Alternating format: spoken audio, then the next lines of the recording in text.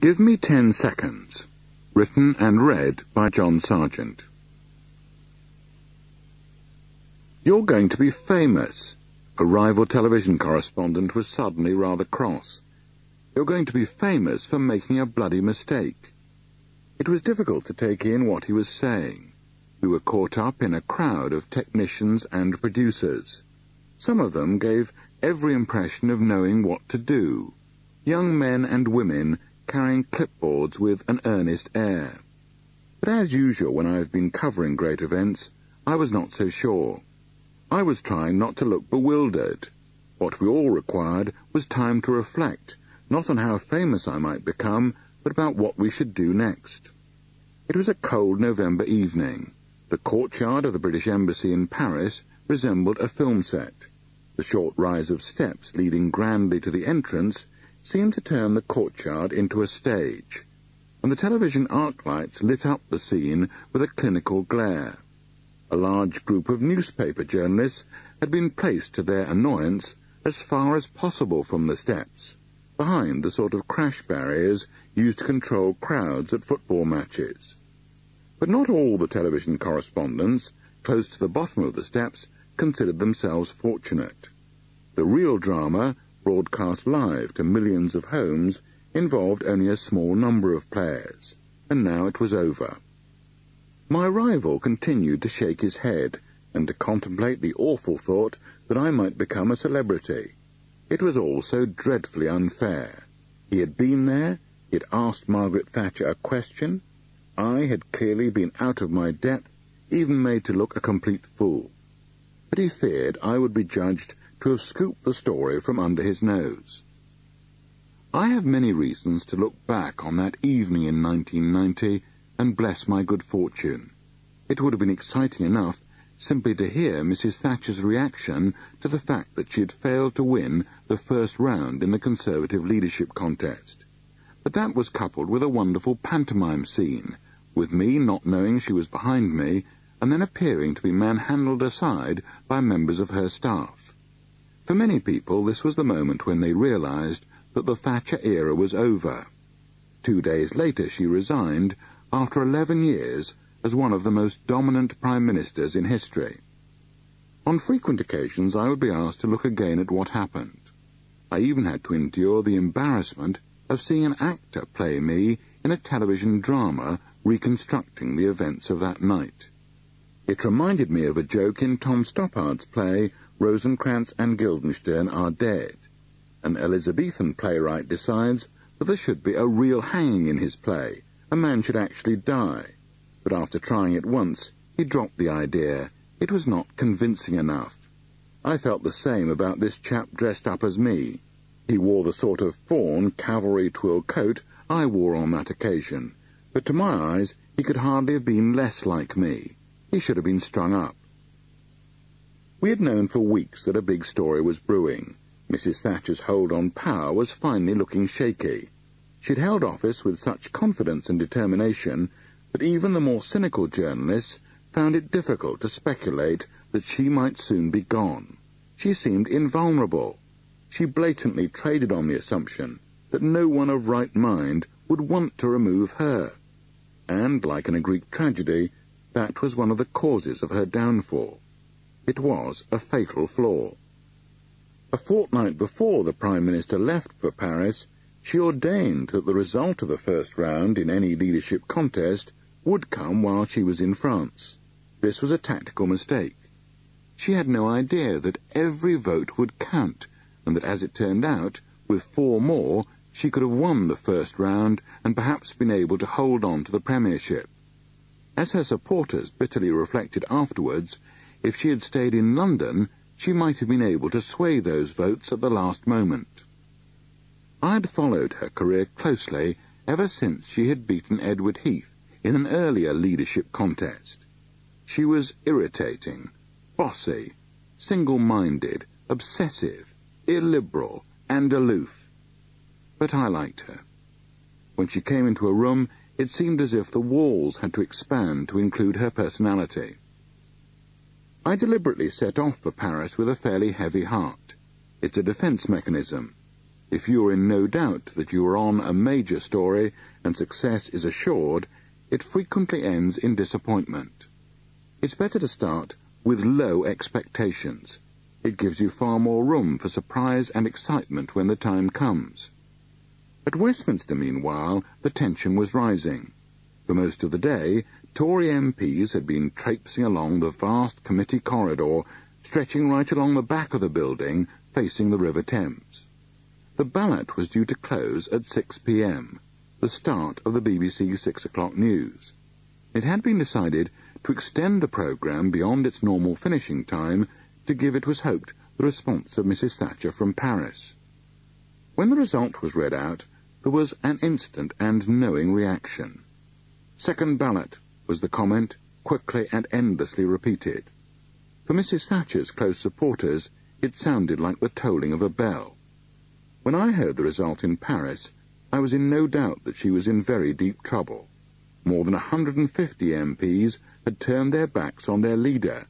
I cannot claim to have been certain that she would have to resign, but I did think it was likely, and this led me to make the mistake that would make me famous. One of Mrs. Thatcher's staff was an official seconded from the Foreign Office, Peter Bean. Standing in the courtyard of the British Embassy, the arc lights upon me, I was trying to assess what was happening. I felt sure that Mrs. Thatcher would want to consider the result of the ballot to confer with her colleagues in London. I put this thought to Peter, and he concurred. I told the 13 million people who were watching the broadcast, as firmly as I could, that Mrs. Thatcher was not expected to come out for half an hour. Television correspondents are kept in touch with the news studio by devices which look like hearing aids. You are frequently given a stream of details oddly irrelevant to the task in hand. On this occasion, for once no one was saying anything in my ear. The only voice I heard was my own saying that Mrs. Thatcher wouldn't be coming out. There was an eerie silence, which seemed to go on, and then a photographer leapt up in the air, describing a sort of arc in front of my face. At home, 13 million people knew exactly what was happening. They were watching a pantomime. Mrs. Thatcher had appeared behind me on the steps of the embassy with her 2 aides. They were bearing down on me at speed. The newsreader, Peter Sisson, shouted, "John, she's behind you." I knew nothing. I heard nothing. The magic earpiece had failed. Turning round is always dangerous on live television if you don't know what or who is behind you. Something, perhaps it was the photographer and his elegant leap, prompted me to swivel. I was horrified at what I saw. The Prime Minister and her closest aides, intent, it seemed, on confronting me. I desperately tried to recover my poise. "Mrs. Thatcher," I spluttered, trying to make it sound like the beginning of a question. And then came a wonderful moment of farce. Bernard Ingham and Peter Bean pushed me roughly aside and shouted, "Where is the microphone?" I could not understand why they thought it mattered where the microphone was. Surely if that was anyone's problem, it was mine. However, the microphone they were looking for had nothing to do with me. It had been decided that she should give her reaction to the waiting press, all the waiting press, and not just me. A microphone had been set up on a stand in front of the print journalists who had been corralled at the bottom of the courtyard. But the principal actors had no idea where that microphone was. They were reluctantly forced to use the only microphone they could see, which was the small blue one resting in my hand. I had no intention of budging. This was a BBC exclusive, and I had the distinct advantage over Mrs. Thatcher and her aides, knowing that this whole event was being broadcast live.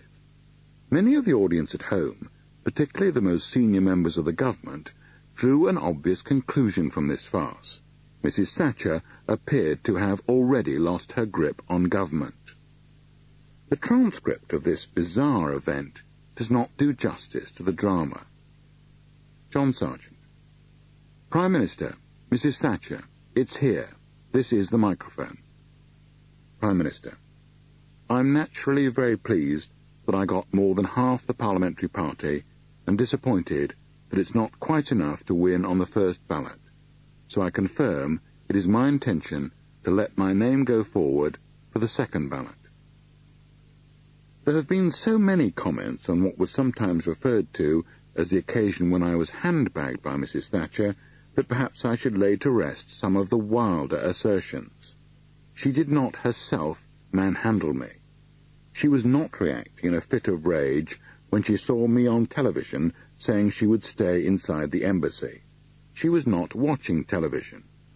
When the result came, her parliamentary private secretary, Peter Morrison, wrote down the figures, passed them to her, and said, "Not quite as good as we had hoped."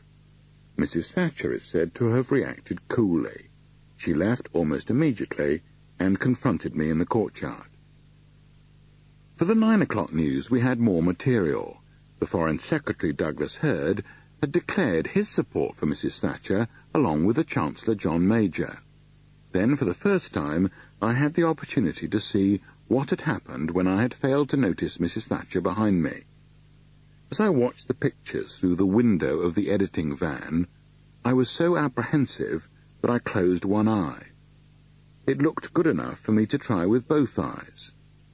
What made this a significant piece of television was that it appeared to tell a larger truth. Like a political cartoon, the caricature that had been created of a Prime Minister who had lost touch, and with officials appearing to have lost their manners as well as their sense of direction, was devastatingly accurate. Over the years, I've witnessed many important events, but the most satisfying, the funniest, and certainly the most memorable occurred during my 2-day trip to Paris in the late autumn of 1990. And all I really said was, "Here is the microphone." There is a long tradition in my family of being present at historic events. Often we have no intention of being there. It is a result of outside forces. In my professional life, this role has frequently been played by editors, saying in a fairly bossy way, "I think we should send Sergeant." Whatever the reason, we have found ourselves in the thick of violent, unpredictable events which had a curious way of ending up in the history books. From my grandfather's home in the Russian port of Odessa on the Black Sea, he could look down on the Grand Harbour and keep a close eye on the Imperial fleet. Horatio William Cook had been born in Odessa and spoke fluent Russian. As well as being able to observe the Imperial fleet, he could also keep an eye on the family warehouse alongside the dock. His grandfather, who had come from Lincoln, set up business in Russia, importing farm machinery from England. But in 1905, the easy pickings of those early years in the Russian market had given way to anxiety about political unrest and fears that the Tsarist regime was being fatally undermined. One of the historic clashes took place in Odessa. The great Soviet film director Eisenstein turned it into a famous propaganda epic, the battleship Potemkin, and my grandfather saw much of what happened from the family home, a short distance away on the top of a cliff. By dawn, 2,000 people had been killed. Later, the First World War had a curiously dramatic effect on our family. We were caught, very luckily as it turned out, by a wartime regulation. It caused my parents to trek across Russia and avoid, by only a couple of months, the Russian Revolution. The regulation stated that although the first child born abroad could be born British, the second-born could not, and in the summer of 1917 my grandmother was pregnant. My mother was British by birth, but my Aunt Tanya had to be born in England to have British nationality. By this simple twist, the family came to London not as frightened refugees, but in response to the long arm of officialdom. It was difficult for me to escape the conclusion that in many ways, as a family, we were odd and different.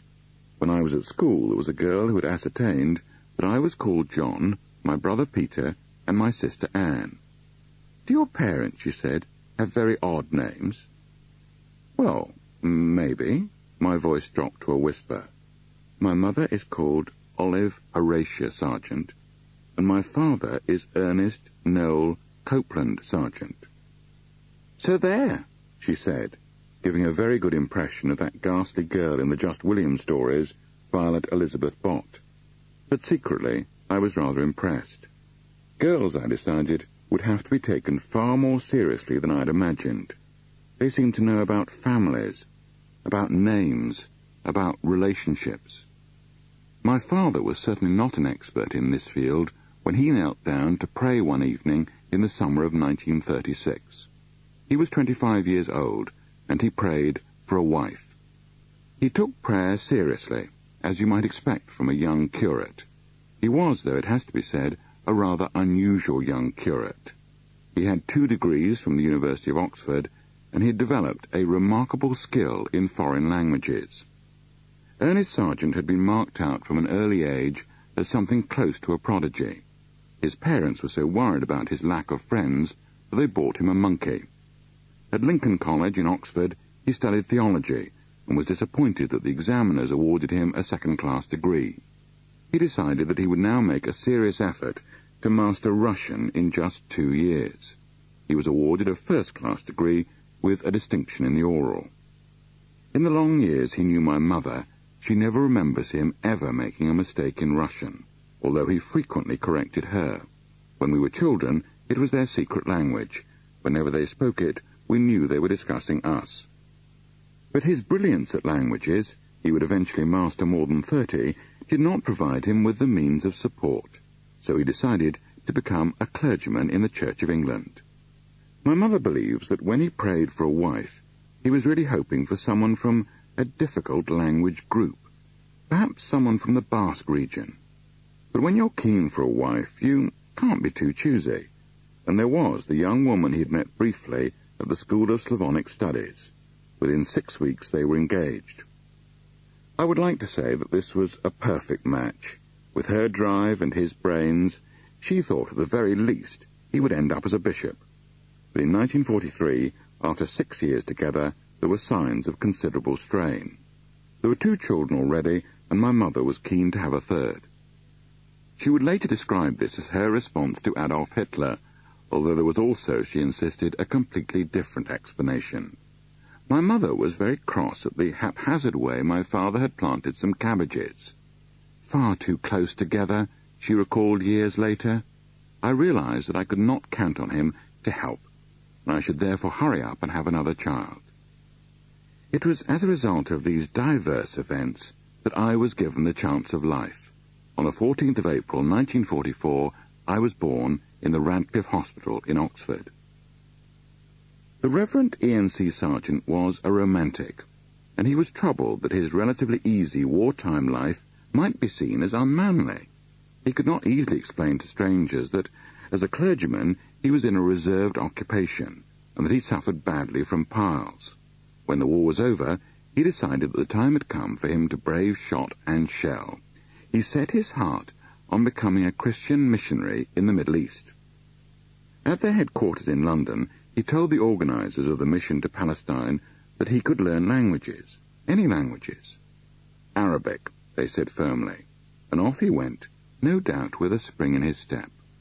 For my father, taking on a new language was like taking on a mistress, except that it was far easier to understand, and there was never a shortage of supply. Jerusalem was about to be torn apart by civil war. It was January 1946. The Jews and Arabs were fighting over whether there should be a state of Israel. Almost every evening, in the 5 months we were there, we could hear the noise of gunfire.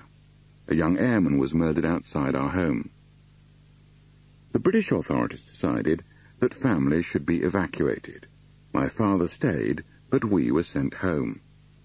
Whenever I see the film The Railway Children, I think back to that time.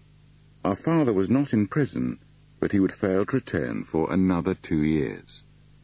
My mother found a job as an assistant matron in a small private school at Swimbridge in North Devon. When my father eventually returned, it was not to marital bliss. In Jerusalem, he'd fallen in love with an Armenian nurse. On his first night back, he joined me in my bed as I slept. We were staying in a tiny flat in Kensington. My mother's bed had been deemed unsuitable. It was one of my first real memories, waking up with this strange and wonderful person beside me. I knew nothing of the tension between him and my mother, and only when I was grown up was I told about Azaduki, the Armenian nurse who had followed him to England. The affair soon ran out of steam, and my parents were faced with a cruel dilemma. How could they bring up the children they adored when their marriage seemed to be over? They reached an extraordinary agreement. For the sake of the children, they would stay together for 10 years, and then they would both be free to marry again. It meant that I lived in a traditional family setting with a father and a mother, a brother and a sister. We went on holidays together. We always shared mealtimes. Although there were times when my parents quarrelled, I had a happy childhood. For me it was far better than if they'd split up. The precious years of my childhood were protected. We left London for an 18th century vicarage in one of the most beautiful villages in England. Great Tew in Oxfordshire is largely unspoilt today, with its golden sandstone walls, Norman church, and the grand manor house on the hill. The Reverend E.N.C. Sargent became the vicar of Great Tew, and my mother would play a role she surprisingly relished, that of vicar's wife. The village was heaven for children who want to build igloos in the winter, to ride bicycles in the summer, to chase bullocks in the field. We hardly needed to read the Just William stories. We were those child characters, anarchic and unafraid. I had the great advantage of being the youngest. When we brought out my mother's terrible temper, I would sometimes literally hide behind my brother Peter. The disadvantage was that I usually wanted to take bigger risks and was often more upset when things went wrong. Our escape from home was a case in point. I was about 6 at the time and could see no reason why we should not make a break for it. We had been cooped up for long enough and could do with a great adventure. My brother and sister were not so keen, but we picked up a loaf of bread and clambered over the high wall enclosing the estate belonging to the Squire of Great Tew. When we could not think of anything better to do, we would always climb a tree. No decision had to be made. The tree climb itself was reason enough. So we sat in the tree wondering what to do next as the afternoon wore on. It's not exactly clear how it happened, but to my horror, Peter relieved himself on the loaf of bread. It was immediately obvious that with our food supplies ruined, we could not run away from home. I felt cheated as we wandered back to the vicarage, and was particularly annoyed when it became apparent that our mother had not even missed us. It may seem strange, but we were not a religious family. The Reverend E.N.C. Sargent had enough doubts himself to be careful about taking too strong a line with us. He did stress, though, that it was our family business. Other children were given permission to leave church before the sermon began, but we were not. In later life, I was not a church-goer, sometimes frivolously suggesting that my church attendance as a child should see me through. What the experience did teach us was the importance of acting properly in public, not because it was inherently good, but because it could hurt your family if you let them down. Worldly affairs had little effect on my life at Great Tew. We did not have a television set. My parents believed it was better for us to talk and read. But we were allowed to see the boat race in 1951, and in 1953 we saw the coronation on television. It was at about this time I decided that I wanted to be a comedian. Maybe this was because the world of grown-ups often seemed easier to appreciate as comedy. The professional comedians I enjoyed most were on the radio. Tony Hancock, of course, but all the others of that time, Ted Ray, Arthur Askey, and Jimmy Edwards among them. When the Goon Show became all the rage, I could not understand why everyone did not want to be a comedian. How else could one cope with all those self-serving reminiscences of the Second World War without thinking of Spike Milligan shouting at the generals, "The war is over! Get to your typewriters!" At Great Tew Primary School, the teacher, Mrs. Berry, must have had something special. I was there from the age of 5, and when I left, in large measure due to her skills, I was one of the best 11-plus candidates in the county. My father, as well as being the vicar, was a teacher at a minor public school, at Bloxham, and when I was 11, I went there to join my brother as a boarder. Because my father was on the staff, the fees were limited to £100 a year. My idyllic life in Great Tew came to an end in 1957. The decline in the power of the Church of England had not altered the demands which some wealthy patrons were determined to place on their vicars. Led by a woman called Lady Hunter, a head of steam was built up against my father. Through her contacts at Bloxham, she had him dismissed from the school on the grounds that he was neglecting his parish. Without his teaching salary, we had insufficient funds, and so we left the village. As it turned out, it was also the end of my parents' marriage. Their 10-year agreement was almost up. We 3 children moved with my mother to Oxford into the first property we owned. My father went to teach at the most expensive school in England, Millfield School in Somerset. My brother and I went there as boarders for the same fees as Bloxham. My father had lost his job, his marriage, and his home. The effects of this full-scale family disaster were, for me at least, surprisingly benign. At 13 it was the beginning of proper schooling, and would set the foundation for much of my academic success. I would meet some extraordinary people, and I would be given opportunities that money alone could not have bought. Millfield School was founded in 1935 by a Cambridge graduate and fanatical cricketer called Jack Meyer to educate the sons of Indian princes. His philosophy was simple. Children of the very rich could be accepted, however dim, and they would pay full fees. The rest of us would have to prove our usefulness to the school. The most outstanding sports players, such as the athlete Mary Bignell, who won 3 gold medals at the Tokyo Olympics, were given full scholarships. The sons of millionaires, who were there in some strength, were usually not at all bright. At my first evening meal, I was surprised to find that I was the only person at my table capable of cutting slices from a loaf of bread. The problem with sports stars was that they could make you feel inadequate. One of my friends was the tennis player Mark Cox, whom I would not dare to invite for a knock-up in the lunch hour. Brian Barnes, the golfer, was another friend who made me feel ball games were not for me. I was vice-captain of the rugby teams for the under-15s and under-16s. The captain, a genial guitar-playing fellow called Blacks, later turned into the celebrity disc jockey Tony Blackburn. After 16, we were allowed to choose whether we played games. I chose golf and chess. My report said, "Sergeant is sometimes seen leaning on a borrowed club in the vicinity of the golf course." But I did manage to become captain of chess. One of Jack Meyer's theories was that the only way people could learn properly was if they were allowed to find their own level. This was not possible in large classes, so at Millfield the average class size was about 8 or 10. It made for intensive lessons, but it required able teachers whose personalities became of crucial importance. I was fortunate in being taught English by Robert Bolt, who was to become one of the foremost playwrights in the country. My first piece of work was a précis. I was describing how the war clouds of Europe were gathering, and being 13, thought the phrase had a certain ring about it. Not for Robert Bolt. It was a cliché and had to be struck out. When he was recovering from a stroke many years later, I wrote to commiserate and mentioned this incident. Perhaps, he replied, I was a little harsh.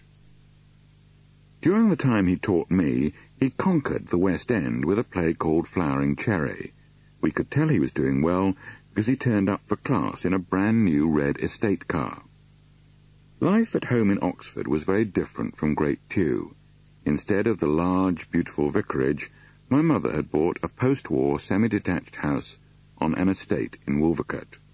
The adjustment was hard to make, but there were compensations. At the end of our road was the terminus for the number 4 bus route. It was the magic carpet to take us into Oxford. My mother was happy because there was a new man in her life who would become a most important mentor in mine. A well-known fellow of Magdalen College, C. Stevens, Tom to his close friends, was formidably clever. When we first met in Wolvercote, he took me to one side and asked me what I thought about the Van Allen radiation belt. It was a masterstroke.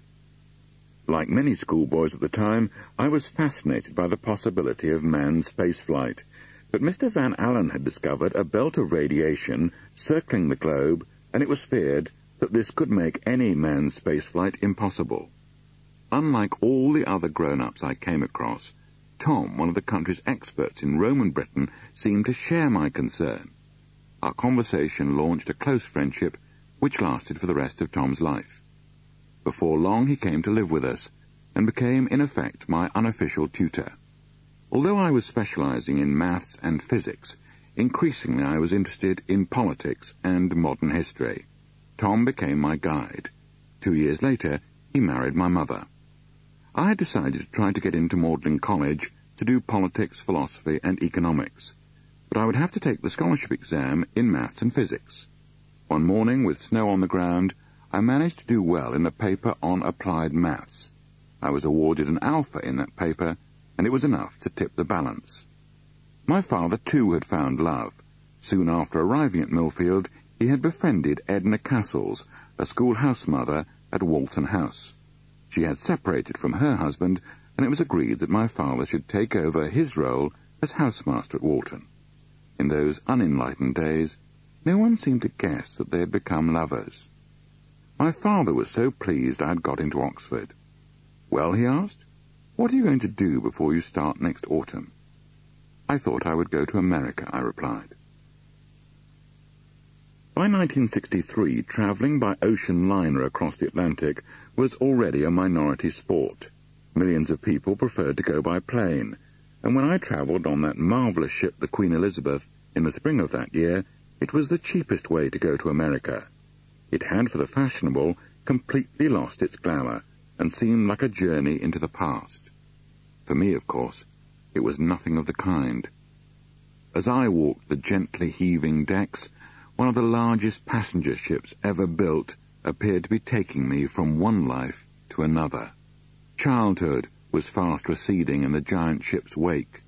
Surely, I thought, when I reach New York, I will have to be taken for an adult. The arrival at New York was breathtaking. The skyscrapers of Manhattan seemed close enough to touch. The sky was a sharp blue. The yellow taxicabs buzzed about. There was even a band playing Dixie. There were some brisk goodbyes, and then I was on my own for the long journey south by train. I was staying with family friends, Bob and Anne Hardy. Bob was to provide me with a job. He was soon to retire as a colonel in the American Air Force, and had taken over a business making concrete blocks. And that is how, a few weeks before my 19th birthday, I became the accountant for a small concrete plant on Telegraph Road, Alexandria, which was on the verge of bankruptcy. I earned enough money to go to New York for a few weekends, and there I went to see the British satirical revue Beyond the Fringe, which was playing on Broadway with the original cast. Alan Bennett, Peter Cook, Dudley Moore, and Jonathan Miller were dressed in black pullovers and trousers and were being wonderfully funny. It all had an aura of magic. They made it look so simple, and it was also gloriously political. If anyone had told me that the next time I saw Alan Bennett, he would invite me to appear with him in a television comedy series, I would have been amazed. Back at the concrete plant, things were getting serious. The banks had decided to call in their loans. Even the electric typewriter was whisked away by an agent acting for the sheriff, and I was trying to use it at the time. My last task was to pay off the men, but remarkably the mood among the managers was not downcast. There was an extraordinary atmosphere of confidence at that time in America, and having John F. Kennedy in the White House seemed to foster that spirit. With his young wife and children, he gave the impression that his leadership could achieve all that was possible and perhaps a bit more. After all we know now, this seems hopelessly naive. But for me it was another encouragement drawing me towards a political career. The demise of Commonwealth cast stone came fortunately late in my American trip. I had enough money to travel, and through an advertisement in the Washington Post, I came into contact with a young man from Argentina called Andres, and Anne, an English student. We were still living in an age of comparative innocence, so the idea of driving across America with two total strangers did not seem too odd or too dangerous. We drove a 1957 Chevrolet station wagon all the way to San Francisco and back. It was in the southern states that our travels took on a more somber aspect. I was shocked at the visible signs of discrimination, with toilets and drinking fountains marked separately for blacks and whites.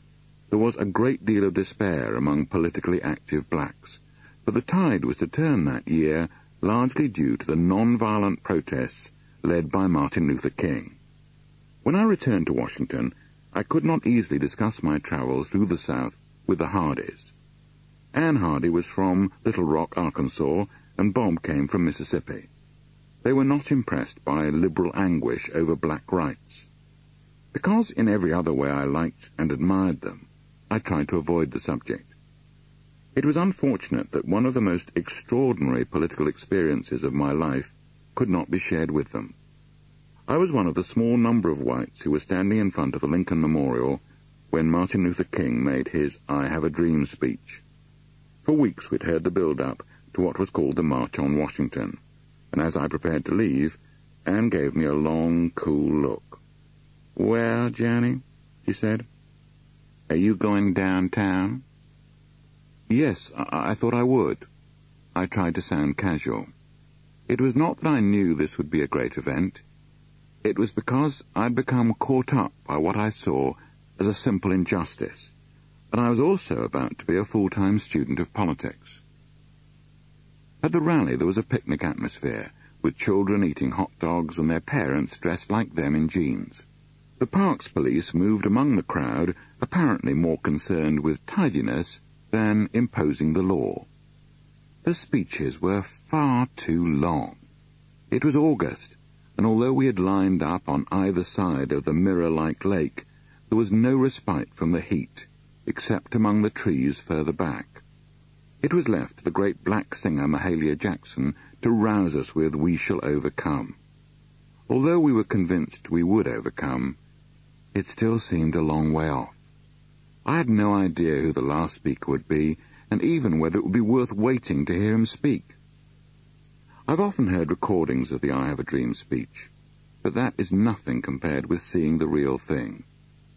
King was only 34 when he spoke in front of the Lincoln Memorial, but he was by far the most charismatic of the black leaders. Well dressed in a smart suit, he had natural confidence.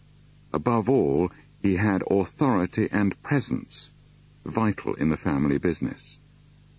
King once said, "Of course I was religious. My father is a preacher. My grandfather was a preacher. My great-grandfather was a preacher. My only brother is a preacher. My daddy's brother is a preacher. So I didn't have much choice." On that hot day in August, before the vast crowd, he used all that experience to good effect. As my father taught me, a good preacher never lets go the chance to bring together time and place. King began with a powerful line, standing in front of the statue of Abraham Lincoln, whose own commitment to black rights had led to the American Civil War. 50 years ago, King began, a great American, in whose symbolic shadow we stand, signed the Emancipation Proclamation. This momentous decree came as a great beacon light of hope to millions of Negro slaves who had been seared in the flames of withering injustice. It came as a joyous daybreak to end the long night of captivity. But 100 years later, we must face the tragic fact that the Negro is still not free. As a 19-year-old barely out of school, I was taken aback. The way he emphasized the words was unusually powerful.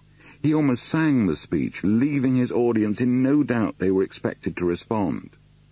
On the recordings, you can't hear the way the crowd took part, but when King began to repeat the refrain, "I have a dream," they took it as a cue, punctuating King's speech with cries of "Oh yeah" and "Amen." He mentioned his dream of equality 5 times, before saying with great feeling, "I have a dream that one day my 4 children will one day live in a nation where they will not be judged by the color of their skin, but by the content of their character. I have a dream today." "Oh yeah," those round me responded. Those in the trees on either side of the lake waved furiously in response. Finally, and triumphantly, he ended with this: "When we let freedom ring, when we let it ring from every village and every hamlet, from every state and every city, we will be able to speed up that day when all God's children, black men and white men, Jews and Gentiles, Protestants and Catholics, will be able to join hands and sing in the words of the old Negro spiritual, 'Free at last. Thank God Almighty, we are free at last.'" I wish I'd been with a companion. I remember walking away muttering to myself, "That preacher was good. He was very good. He was very, very good." Like most teenagers, I was determined to stay cool. Adults might complain that this showed a lack of feeling, but the emotion was more complicated. I was thousands of miles from home and could not afford to be knocked off balance. Or at least, that's the way I felt. Within days, I was on my way back on the Queen Elizabeth to Southampton. I had not made my fortune in America, but having seen so much, I was now keen for a time to learn about politics and economics from books. Like many students before and since, I had two objectives: a good degree and a good degree of fun. I would divide my time between work and play, but that is putting it too severely. There was far more play than work. After 3 years, I would end up with a second-class honours degree in politics, philosophy and economics, and a part in a major new comedy series on television. Oxford in the 1960s had a great reputation for student theatre. I was more interested in what can very loosely be called satire. My chance came when Harold Wilson went to number 10.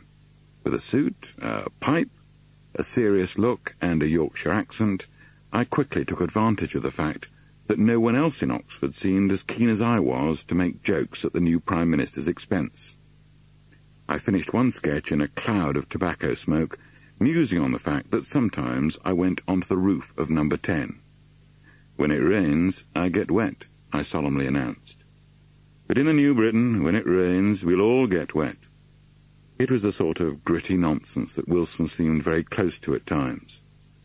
On one occasion, Geoffrey Archer approached me and asked me whether I would like him to be my agent.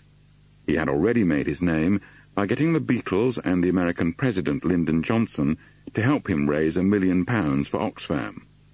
I was puzzled by his suggestion. Why should I need an agent, I thought, when the most serious problem I have is whether I will do well enough in my final exams? I reminded him of the instant when he became deputy chairman of the Conservative Party. "Yes," he said without hesitation, "and if you'd accepted, you could have made a lot of money." It was obvious, even as students, that Geoffrey and I would take very different routes. My minor fame did not impress my widowed landlady, Mrs. Wright, who in my 3rd year provided my lodgings off the Iffley Road. Mrs. W. had given her heart to her previous lodger, Michael Palin. Whatever joke we might have in her presence, it was not enough to recompense her for the loss of Mike. The year before, he had gone to seek fame as a comic actor. It was not really, I thought, an option for me. I tried to get into television, but was turned down by the BBC and ITN. I had better luck with the Reuters news agency. After written tests and a series of interviews, I was offered a graduate traineeship, and I was convinced the way was clear for me to become a journalist. My last great moment of student fun would be to appear in the Oxford Review at the Edinburgh Festival. We had a good team: Mick Sadler, Diana Quick, Nigel Rees, Alison Skilbeck, and Simon Brett. We were not very impressed by the play put on by Oxford students which preceded us. It had been written by a rather improbable character who turned up in a military greatcoat and wasn't quite sure how it should end. For most of the run it seemed a flop, and then one of the London reviewers declared it was the hit of the festival, and its young author never looked back. This was the world premiere of Rosencrantz and Guildenstern Are Dead by a young chap called Tom Stoppard. Our review was standard fare. including sketches on a walking test instead of a driving test, and Simon Brett's 5-minute version of King Lear. But Diana Quick was clearly a real actress in the making, and all the cast except for me seemed destined for a career in television or the theatre. Then, unknown to us, Alan Bennett arrived, and the next morning he asked to meet the entire cast in the pub. All of them ordered drinks of one kind or another. Alan and I had glasses of orange squash. Suddenly he turned to me and asked me whether I would be prepared to take part in a television comedy series he had written. "Would it be possible," Alan asked, "if I were to slip the script under your door this evening? Perhaps you could think about it." I explained how worried my parents would be. My father had set his heart on me receiving proper training with Reuters and then travelling the world in the way he would have enjoyed as a young man. My mother saw it differently. "Oh, go on. You obviously want to say yes." And when I read the scripts, I knew that I could not be a Reuters trainee. There would be other times in my life when seriousness would prevail, but not this time. Those scripts were just too funny. End of Side 1. Side 2. Television comedy is a serious business. When I accepted Alan Bennett's offer, I had visions of the best part of student life, the silliest part, being carried on effortlessly in the outside world. It was a considerable shock to realise that for Alan and our fellow toilers in the BBC joke factory, comedy was far from being just a laugh. It wasn't long before my desire for frivolity came up against the implacable force of BBC discipline. I was blowing up a balloon during a run-through at Television Centre, an opportunity, it seemed, for a little improvisation. A worried glance at the balloon, followed by a short mime. This involved removing my finger, which had been clamped over the end, to prevent the balloon from being blown up, and when it was released, beaming in triumph. Not brilliant, but potentially quite funny, or so I thought. That was not the view of the director, Sidney Lotterby. He stormed out of the gallery and down the narrow metal staircase. "Look," he said, "all our jobs depend on one man, and that's him." He pointed to Alan Bennett, who was curled up in embarrassment on a studio settee. I did not think it wise to attempt a reply. Sitting in a former drill hall in Hammersmith and listening to Alan Bennett in rehearsal, it was his voice which was so peculiarly riveting. When playing a vicar or a colonel or another member of the establishment, he adopted a tortured expression.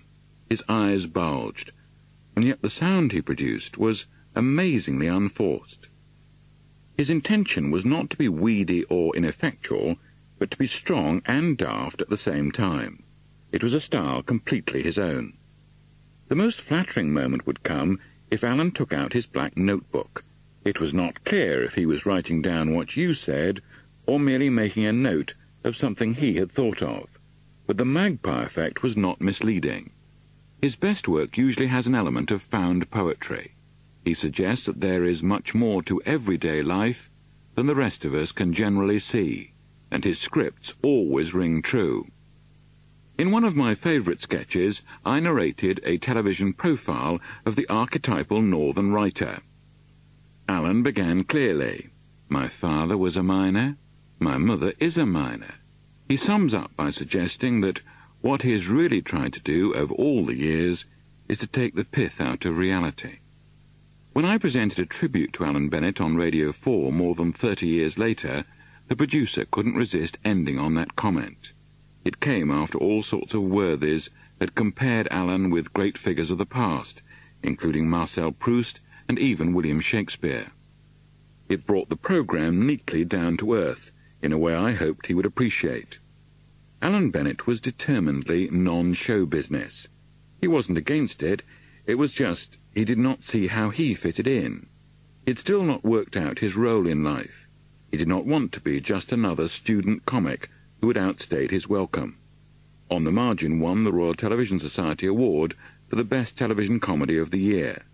But it was the only comedy series Alan ever wrote, and like me, he was in a serious quandary about what he should do next. My choices were limited. I worked briefly in an advertising agency, learning how important it was for there to be enough water in sausages so they would sizzle. At the BBC, there was an unofficial attempt to get me reconsidered as a trainee. But when my form, which had failed to elicit an interview, was re-examined, the door stayed firmly closed. I had committed the simple mistake of suggesting that I would be happy working in all sorts of BBC departments. Then as now, applicants have to suggest that they are keen to be one particular cog in the machine, and not appear to be overly impressed by the machine itself. Journalism seemed the only answer. I had an insatiable curiosity and a yearning for adventure. But I did not know any journalists. From a distance they seemed unprincipled. They would stop at nothing for a story. So when I set off for an interview with the Liverpool Daily Post and Echo, I was very apprehensive. The proprietor, Sir Alec Jeanes, an unpopular figure, was unable to be present. It was a lucky stroke. Ian Park, his managing editor, had seen me in On the Margin, and seemed impressed that I was prepared to forsake fame and fortune to settle in Liverpool as a junior trainee. He did not know that I felt no such confidence. I was just desperate for a job. The final question came at last. "Do you think you'll be able to talk to the dockers?" "Yes," I replied firmly, looking Mr. Park in the eye. I could hardly say no, and a few days later the letter of congratulations from the Liverpool Daily Post and Echo confirmed that he had taken me at my word. The American comedian W.C. Fields had a famous joke which told of the time he went to Baltimore. The day I went, it was closed. Liverpool, in the summer of 1967, had something of the same problem. The local council, in a desperate drive for modernity, was bulldozing vast sections of Liverpool to make way for high-rise blocks. "They're doing what Hitler failed to do," was a common complaint, as row upon row of the terraced streets were mangled into rubble. I had arranged to live in a ground-floor room in a large Victorian house not far from the Anfield football ground. The rent was £3, quite a large part of my weekly wage of £14. Included was heating supplied by a large gas fire, the use of a very small kitchen, and, if warning had been given, provision for a bath to be taken upstairs. My landlady, Mrs. Arnott, found it quite difficult to work out what I was doing in Liverpool. She regarded the Liverpool Echo with some awe. The idea that I should be connected with the paper was not so easy to grasp.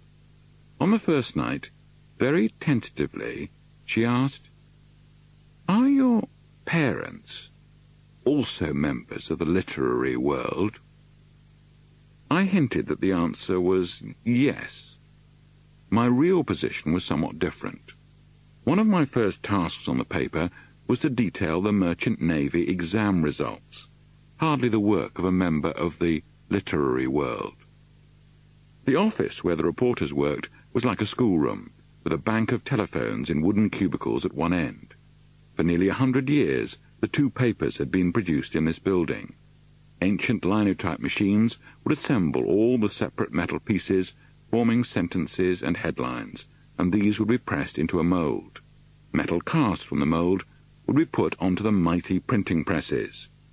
The atmosphere was all too like a Victorian cotton mill, with Sir Alec Jeanes brilliantly cast as the tyrannical mill owner, and the trainees unfortunately thrust into the role of the undeserving poor.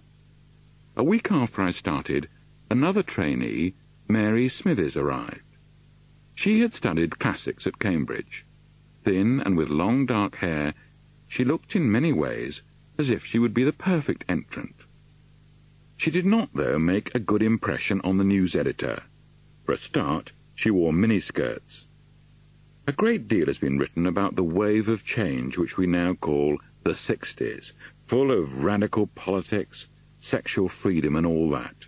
But the effect was patchy, to say the least. True, the Beatles had come from Liverpool, but their influence seemed to increase the further you were from the city. Miniskirts, worn at work, were not a surefire success. I'd also misunderstood some other parts of the 60s revolution. In the canteen, I made a point of not buying Mary a coffee. After all, weren't men and women meant to be equal? Would I expect her to pay for my coffee? But she thought this was an unfriendly move, and would always refer to me formally as Mr. Sergeant. We circled around each other rather warily. One Saturday afternoon she came across me at the delicatessen counter in the big Liverpool store called Cooper's. "What are you doing?" she asked me. "Buying a yoghurt and a banana," I replied. It was only on reflection I realized that she might have meant, "What are you doing tonight?" It seemed an age later that we were talking in an animated fashion at the back of the typing class on a Saturday morning. This time I did not need to be prompted, and that afternoon we went together with a group of trainees to a barbecue on the beach at Blundell Sands. We certainly hit it off very quickly after a very slow start, though we had serious problems to overcome. Each year Sir Alec Jeans would take on around a dozen trainees, on the assumption that half of them would not last the course. After 6 months, Mary was out. It would be nearly a year before she could get back onto a proper career path by doing a postgraduate teaching course at Liverpool University. Before that, we lived together in Newsham Drive, and could hardly have been happier, although I had to get used to the idea that at any point the axe could fall on me. Young journalists, to do well, have to produce readable copy which gets published. Sometimes, usually when no one else was about, a real story might come my way, but instead of being a vital chance to demonstrate my abilities, it all too often threw my lack of experience into vivid relief. Early one afternoon, we heard that a man had been killed in one of the small engineering factories not far from the city centre. I was immediately dispatched to find out what had happened. I arrived with a determined air and placed my notebook firmly on the desk. "Well?" I asked. "So how did the man die?" "We're not saying anything," the manager announced. "The whole matter will be dealt with by head office." My disappointment, which I did nothing to hide, failed to move him, nor did my protestations that the last edition of the Liverpool Echo was only minutes away. While this conversation was taking place, the door behind me had opened, and the chief reporter appeared. Don McKinley projected a mood of unhurried calm. "I suppose you're not saying anything," he smiled sympathetically at the manager. "I suppose you'd want head office to deal with this one." The manager nodded vigorously. "What an awful business." Don paused and looked out of the window at the pile of rubble in the centre of the plant, which I had failed to notice on my way in. "Was that it? Did the wall fall down?" "Yes," said the manager sadly. "Oh dear," said Don. "He couldn't have had a chance." The manager sighed. "Not a chance." "Been with the firm a long time?" Don ventured. "It was his first week in the job," the manager sighed again. This whole exchange lasted little more than a minute. Immediately we were outside, Don made a run for the nearby telephone box. He dictated the story straight to a copy-taker. At no point had he used a notebook. It made the lead in the last edition of the Liverpool Echo. I was beginning to realize what it was like to be a reporter. My pay eventually rose to £27 a week, but money was tight.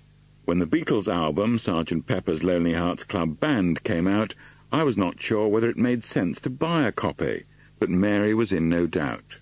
"Just because we haven't got a record player," she said, "it doesn't mean we can't buy the record." I would sometimes cite this remark as one of the reasons why I had to marry her. The ceremony took place on January the 4th, 1969, at the church in Mary's family home of Goosner near Preston. I did manage to improve as a general reporter. As the months went by, though, I longed for something more substantial, and a year after our marriage I was thrown into a state of excitement by a BBC advertisement for national radio reporters based at Broadcasting House in London. The day before the interview, our landlady took down a phone message requesting me to provide a 3-minute script based on the previous day's news. Fearing that a serious piece would expose too many of my weaknesses, I wrote a humorous piece about a letter to the Times written by the headmaster of Eton. On arrival at Portland Place, I was immediately shown into a studio. A loudspeaker broke into life. "Go ahead, in your own time." I managed to read my script without a mistake. The voice did not react. "Come up to the 5th floor," it said. The editor of Radio News, Peter Woon, was sitting in the middle of the panel with his feet on the table. He looked at me in a fairly unfriendly way and said, "We weren't really meant to be listening to the content. We wanted to hear your voice, but I thought your script was suitable for a school magazine." I looked him coldly in the eye. "Yes," I said, "it would go well in a school magazine." And at that, to my surprise, Peter Woon took his feet off the table and began to take a serious interest. But I still received a formal letter of rejection. Mary had fixed up a job in London, teaching at Notting Hill and Ealing High School, and I was becoming increasingly worried. Then a letter arrived from the BBC saying Peter Woon would like to see me. "What about being a producer?" he suggested. "I don't think I'd be very good at that." I had the impression that producers had clipboards and stopwatches and were very efficient. "But wouldn't you like to work for the BBC in London?" Peter persisted. "Yes, it would be a good job in a warm office, but I want to be a reporter, and I think I will try the Daily Mail." I had no idea that to the ex-Fleet Street reporter Peter Woon, all this was music to his ears. Eventually, 4 months after my original application, a letter from a BBC personnel officer arrived at Newsham Drive. "Following your interview with the editor of Radio News, we would like to confirm that we are considering offering you a post as a radio reporter. If you accept this offer..." I read it 100 times. If you accept this offer presumably meant that they were making me an offer. The hesitancy was apparently caused by the need to take up my references. When I left the BBC 30 years later, I was handed a copy of the reference Alan Bennett had written.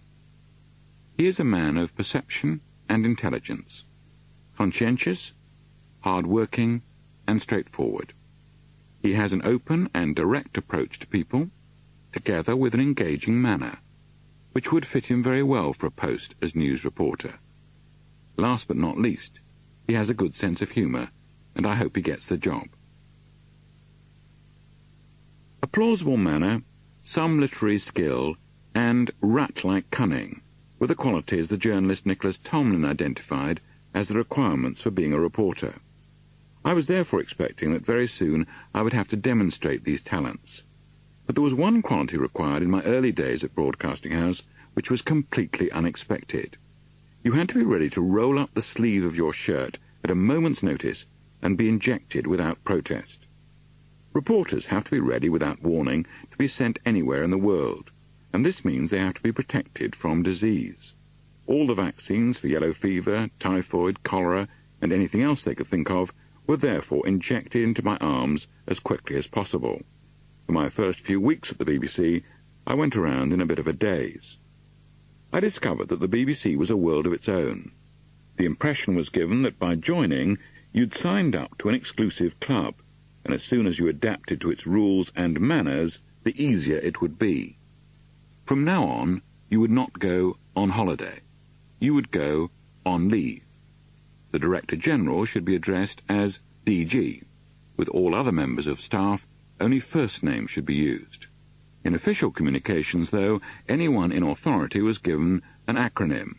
Sometimes these initials could be silly.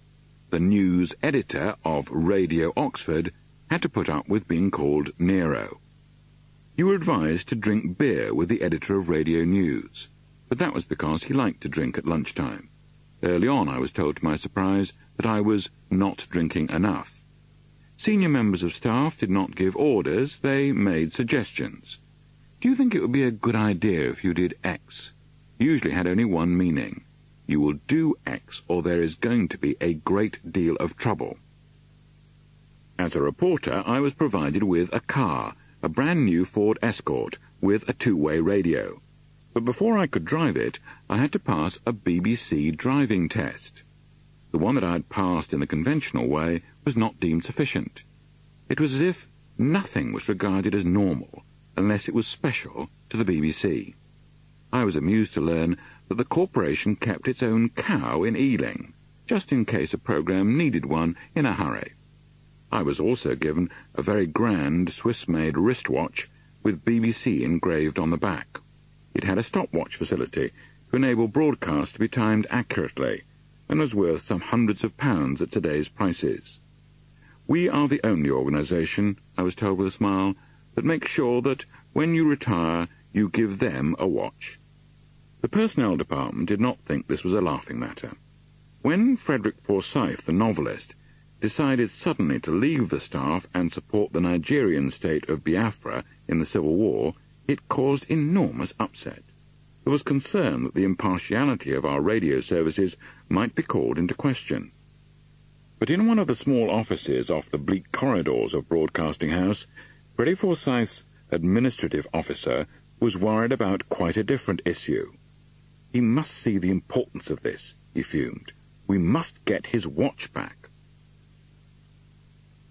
I suffered from the usual problems that any new entrant might have to cope with, but also BBC News was going through one of its periodic upheavals.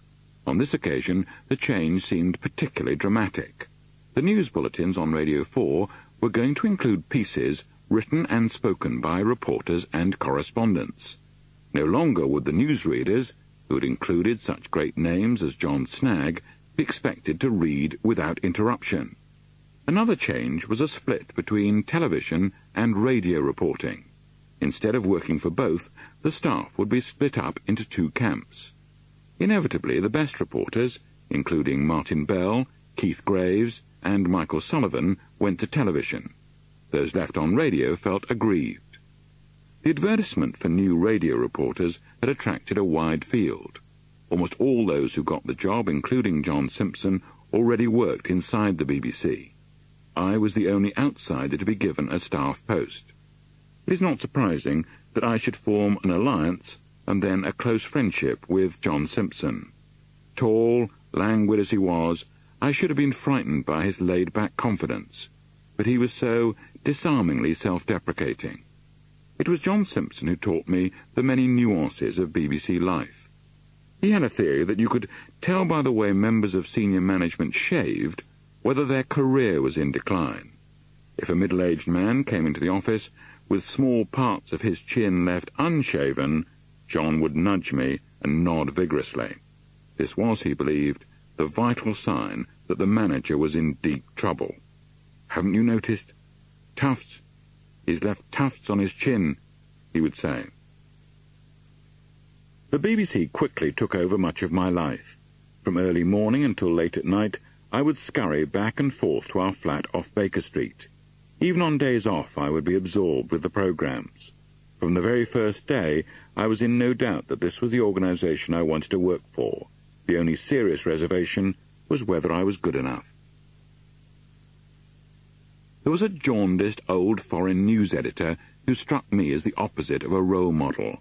He would end his shift in the evening, after an hour in the pub, put on his brown felt hat, and address the small number of sub-editors still at work in apocalyptic terms.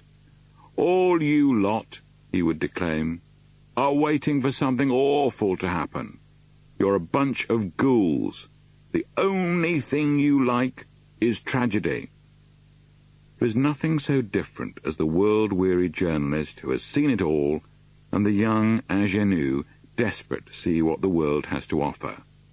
Junior television reporters had to put up with a running commentary from middle-aged cameramen, lighting men and sound men who could not resist pointing out that there was nothing new in the news business.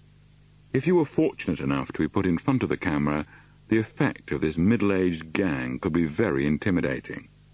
It was only later, working alongside other organisations, that I came to appreciate the vital ingredient in the BBC operation. If a fellow member of staff, said they would do something, invariably they would. If they had to be on location at 5 in the morning, they would be there. In any case, among broadcasters, timing is often close to being an obsession. You cannot say, "Here is the news," at about 6 o'clock. With my fancy BBC watch, I soon learnt that seconds mattered, and if you were told your report should be a minute long, that meant 60 seconds, or 65 if you had the editor's permission. Sometimes 60 seconds seemed far too long. When a news story first breaks, the details can be skimpy. Perhaps there's been an explosion and the police are on the scene. Officially, no one knows what has happened, and it is not in the interests of those involved to speculate. Usually, the newsreader would introduce my reports with the phrase, "Here's John Sargent," after he or she had outlined the basic facts. What I dreaded when the information was very limited was another introduction. "With the details, John Sargent." It then became blindingly obvious to the listeners that I knew none of the details. One of these difficult stories came within weeks of my joining the BBC. On September the 6th, 1970, Arab terrorists attempted to hijack 4 international airliners. 2 were forced to fly to Jordan, and 1 was taken to Cairo, where it was blown up the next day. The 4th airliner was an El Al jet, which arrived at Heathrow Airport after a terrorist had been killed on board by an Israeli security guard. The terrorist's female partner, Layla Khalid, was taken unhurt to Ealing Police Station. The radio car was soon parked in the Uxbridge Road, where it would remain for the next 3 weeks. John Simpson and I would take it in turns to bring the story to life, when all we could see was the blank modern frontage of the police station, and no sign, of course, of the glamorous Arab terrorist whose fate, it was believed, could affect the future of the Middle East. The new Prime Minister, Edward Heath, decided that hijackings should not be allowed to succeed, although the other governments involved, those in Switzerland and West Germany, were ready to compromise. The Popular Front for the Liberation of Palestine announced that unless these governments freed 6 Palestinian prisoners and Britain released Layla Khalid, then the 2 planes held in Jordan would be blown up, with all their passengers on board. Not surprisingly, in the radio car outside Ealing Police Station, we concentrated on the simple point that if we were close to Layla Khalid, we were close to one of the biggest news stories of our time. At any moment, we believed, she might be freed, and this would be a vital sign that the crisis was about to be resolved. Much as I enjoyed my role as a radio reporter, I was also keen to settle down domestically to my new life in London with Mary. After living in one room in Liverpool, we'd gone up in the world, to a 4th-floor flat in a rather grand Victorian mansion block just off Baker Street. The previous tenants had been called Constable, and, being sergeants, we thought this highly appropriate. The flat was called 40 Portman Mansions, and when I was ensconced in 40 on a Saturday evening, it has to be said my interest in news stories, even the fate of the Middle East, was not perhaps as sharp as it should have been. To be told on the phone that I would have to leave immediately and make my way to 10 Downing Street, where there would be a development in the Layla Khalid story, did not have the instant attraction that the news desk obviously hoped to inspire. But I did my best to stifle my irritation, so I would have to, in similar circumstances, for many years to come. It might seem fitting to report that my first visit to number 10 filled me with awe and excitement, but it would not be true. At that stage, it was not my ambition to become a political correspondent. I was also rather disturbed that, even though I was not a lobby correspondent, it was necessary for me to attend this briefing, because it had not been possible to get hold of the BBC's duty political correspondent. The group of Westminster correspondents, often referred to as the lobby, were treated with great respect, to the dismay of ordinary reporters, who saw them as self-important and secretive. Much of their strength came from their contacts with the high and mighty at Westminster, sometimes gleaned in the lobby itself, the area just outside the chamber of the House of Commons. When I settled down at the back of my first lobby briefing on that Saturday evening, lobby members turned to stare at me in amazement. "Good heavens," they seemed to be saying. "An ordinary reporter. Who can he be?" The Prime Minister's press secretary was Donald Maitland. He spoke with exaggerated precision in an upper-class voice. Unfortunately, the story he told was rather a long way from being a precise account of what was happening. Donald Maitland told us that the government had decided that it would be prepared to make a deal over Layla Khaled. They wanted this decision to be broadcast as soon as possible because earlier in the day our embassy in Amman had been threatened by a mob. This was given as the main reason for the change of heart. The only difficulty was that independent reports from Amman did not confirm the seriousness of the threat to our embassy. With hindsight, it's clear that much of what we said from the radio car in the Uxbridge Road was seriously misleading. It turns out that Layla Khaled, although appearing to be the ace in the pack, was in reality a busted flush. The Attorney General, Peter Rawlinson, had decided that she could not be held for long in police custody because she had not committed a crime under English law. The incident on the plane had taken place over international waters. I'd learnt some of the dangers of broadcasting reports introduced by the apparently innocuous phrase, "With the details, John Sargent." My caution about lobby briefings or any occasion when those in authority are overly anxious to put across their view remains to this day. One of the best definitions of news is the one that is sometimes attributed to the founder of the Daily Mail, Lord Northcliffe. News is something that someone somewhere wants to suppress. All the rest is advertising. Politicians are extremely careful to avoid being caught lying, but they are often guilty of the sin of omission. Not giving reporters the relevant information is one common ploy. Putting journalists off the scent by encouraging investigations into irrelevant matters is another. Governments often move slowly, if at all, to correct misleading impressions when they benefit from the false picture that has been created. This is the area where the most frequent battles take place between those in authority and those whose job it is to report what is really happening. Over the years that followed, I realized how interesting and exciting I found the struggle for information and the importance of seeing whose agenda you were following, your own or that of the government. Our coverage of the Layla Khaled story was hardly impressive. At least we had tried to find out what was going on. The experience also provided the basis for a useful counter-argument to those like the jaundiced foreign editor who accused us of simply waiting for tragedy.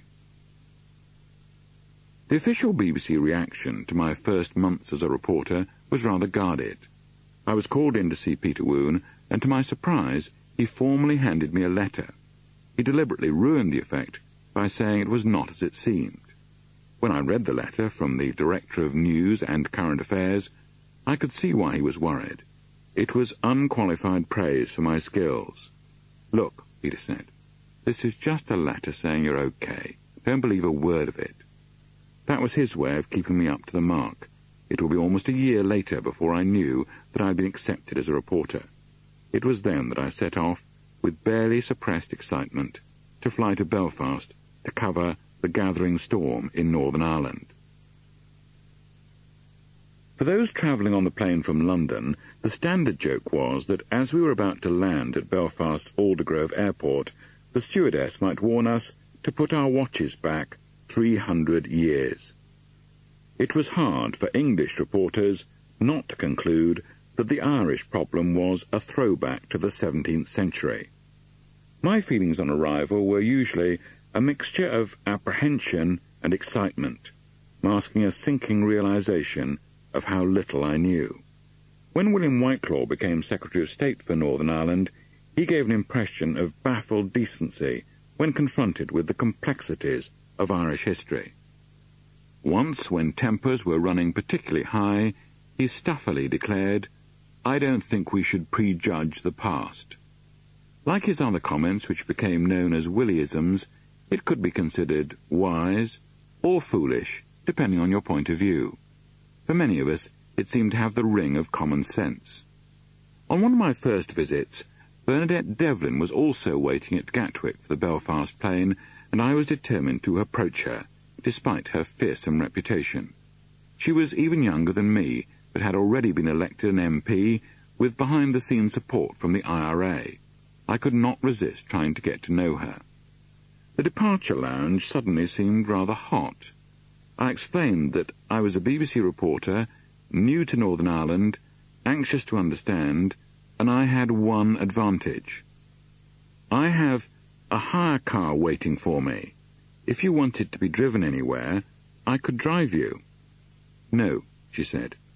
I live in Cookstown. It's too far. I smiled and noted that my offer had not been completely rejected. When we landed at Aldgrove, I tried again. There's a car here, I said, just waiting to be used. With a sigh she agreed, and again pointed out that it was a long drive to Cookstown. The longer the better, I thought. We bowled along for more than an hour, getting deeper and deeper into the dark countryside. Our conversation was not of the sort to lift the spirits. Bernadette had a tough, gritty voice, and a relentless way of speaking, and when she referred to the Reverend Ian Paisley or other prominent Unionists, it was as if a devil with horns had entered the story. Every now and then I chipped in with a question, but she understood her side of the deal was to provide an almost uninterrupted monologue, and I could hardly complain that she left so little room for optimism. When we arrived at Cookstown, I was invited into her home for a cup of tea. "I'll say you're a friend," she said, "but it might be better if you didn't say much." The atmosphere in the crowded front room was tense and uncomfortable, with me trying to look relaxed drinking tea, but believing every man who came in must be a member of the IRA. I smiled and nodded, but said absolutely nothing, and soon, with a sense of relief, climbed into the car and drove back to Belfast. My first big story came on the evening of the 5th of February 1971.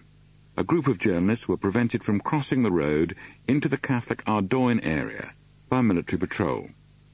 It was soon after midnight, and there had been rioting in some areas for much of the evening. Searches were being carried out for weapons, and the mood was ugly. We peered into the darkness trying to work out what was happening. Then 3 shots rang out, and to my amazement, I could see that one of the local BBC reporters, David Capper, had recorded the sound. A young Catholic had been killed by one of those shots. The army said they'd returned fire with a group of men who had been shooting from the shadows. Soon afterwards, in another part of Ardoyne, a second Catholic man was shot dead by troops. Some distance away in the New Lodge Road area, Protestant and Catholic crowds had gathered, and soon after 1 o'clock, burning cars were turned into a barricade. A machine gun on the Catholic side opened up on an army patrol, and all 5 soldiers were hit. One of them, Gunner Robert Curtis, was killed. He was the first British soldier to die on active service in Northern Ireland for nearly 50 years. The next morning my story led all the radio bulletins. It included the recording of the 3 shots, and it marked a historic turning point. From then on, the Army's involvement in Northern Ireland was no longer seen as an attempt to keep the peace. It would take on many of the aspects of a full-blooded war. One evening I was going back to the Europa Hotel when I saw an army sergeant wandering apparently aimlessly in the road outside. "What are you doing?" I asked him, in the unembarrassed way reporters usually behaved with soldiers in Northern Ireland. "Oh, I'm just looking for a bomb, sir. There's been a warning." I briefly joined him in the search, anxious to dispel any impression that I was scared. We walked past a big red letterbox, and then he went on his way, and I turned into the hotel. Almost immediately there was an enormous explosion. I rushed outside and saw that the army sergeant had also returned to the scene. We looked at each other with surprise and bewilderment. The pavement where we had been standing moments before was now covered with large pieces of cast iron. It was all that remained of the big red letterbox. There is no doubt that had we delayed for even a minute, we would have been killed. Back in London there were times when I toyed with the idea of refusing any further assignments to Belfast. But I would then think about the BBC Northern Ireland Orchestra. The idea that they would be struggling into rehearsals in Belfast with a cello or a tuba, as I was deciding that it was all too dangerous, could somehow not be contemplated. Many of the people in Northern Ireland, and some of their politicians, were an engaging lot, with a directness and humour which often lit up the darkest scene. I remember Jerry Fitt, the MP for West Belfast, showing off the gun he'd been given for his own protection. As Jerry waved his gun at me, explaining that he didn't know how to shoot, it was impossible to keep a straight face. We often seemed to laugh because taking it seriously would be far too difficult. A master in the art of tension-relieving humour was John Simpson. We worked together in Londonderry, which he rightly considered one of the great Georgian cities of the British Isles. One day there was a serious incident outside the City Hotel. Just as I had parked our hire car, a new Hillman Avenger, a young man wrenched open the driver's door and forced me into the middle of the car, shouting, "Don't move, I'll blast your head off." John remained remarkably cool, despite being pushed against the side of the passenger seat, while trapped between the two front seats, I was terrified. The young man drove at breakneck speed into the Catholic bogside, then shouted at us to leave. John asked if we could take our tape recorders from the car boot.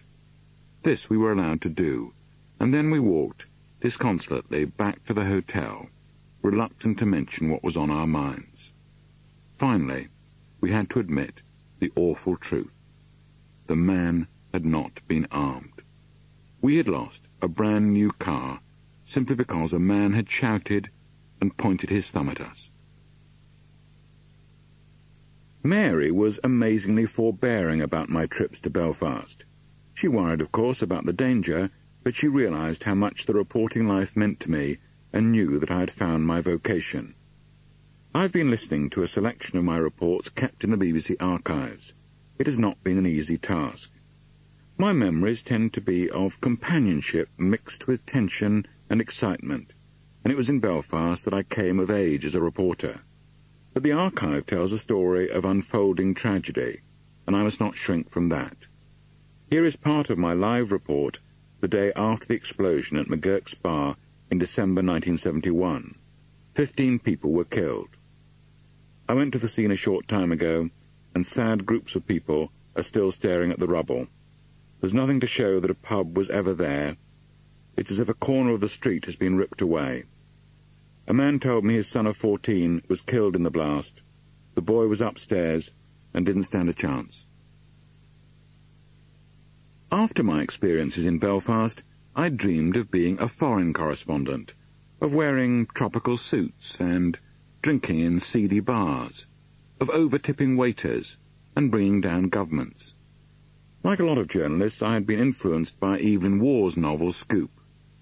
It's a brilliant satire on the absurdities of reporting from far away with little knowledge and no responsibility. In the spring of 1972, flying high above the Atlantic in a chartered Britannia plane, I felt just like a character from one of Waugh's novels. It had all started the day before with a dramatic message from the Ministry of Defence saying they had flown out a bomb disposal team to search for explosives on board the QE2, which had left New York 2 days earlier. A man had phoned the company to say that bombs on board would go off unless he was given $350,000. Our task was simple, to find the QE2 and make sure that 2,000 passengers and crew were safe. It was soon after 7:30 a.m. when we swooped out of the clouds, and there before us, shining in the morning light, was the magnificent QE2, apparently unharmed.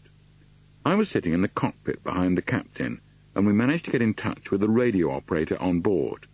He quickly agreed to link me up by radio telephone to the BBC in London. There were only a few minutes to go before the 8 o'clock news. I scribbled a few words, and then, shouting above the noise of the engines, delivered my verdict. We're now circling the QE2, and if one wasn't aware of the dramatic events of the past 2 days, it'd be easy to say, what's the fuss about? The QE2 is steaming confidently. There's smoke from her funnel, and apparently no difficulty on board. We heard about an hour ago there'd be no broadcast from the liner itself, which leaves me to send this one message clearly back. The QE2 is on the high seas and is perfectly all right. It was only when I got back to the office that I realised what an impact this had made. I was treated like a returning hero. The man who tried to blackmail Cunard was eventually arrested, and the events were turned into a Hollywood film. I was given the reward I really craved. It was decided that I should go to Vietnam.